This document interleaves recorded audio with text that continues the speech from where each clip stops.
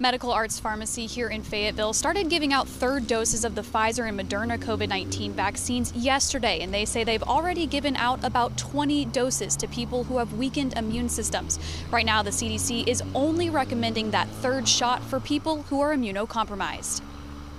And this isn't really a booster so much as just a third dose for those who may have not responded the way that some of us that are healthier or don't have immunocompromising conditions or medications have responded to. And so they, that third dose may be beneficial to them to get the antibodies that they need to fight off COVID. The CDC is only recommending third shots for the Pfizer and Moderna vaccines, not the Johnson & Johnson vaccine.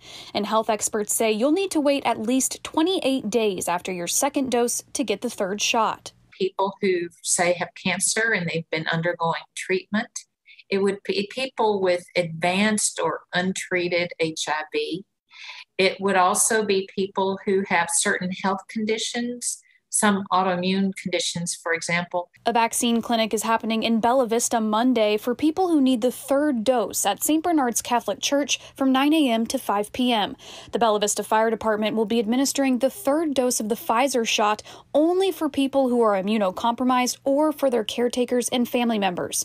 Medical Arts Pharmacy is accepting walk-ins for people who need a third dose.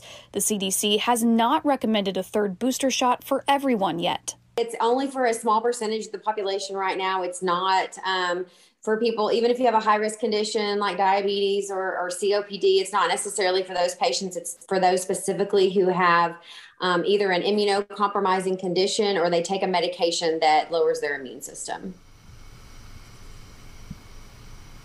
Medical Arts says it will not mix and match COVID-19 vaccines. So if you got the Pfizer shot for your first and second dose, you'll also get the Pfizer shot for your third dose. And for more information on where you can go to get the COVID-19 vaccine, visit our website at 4029tv.com.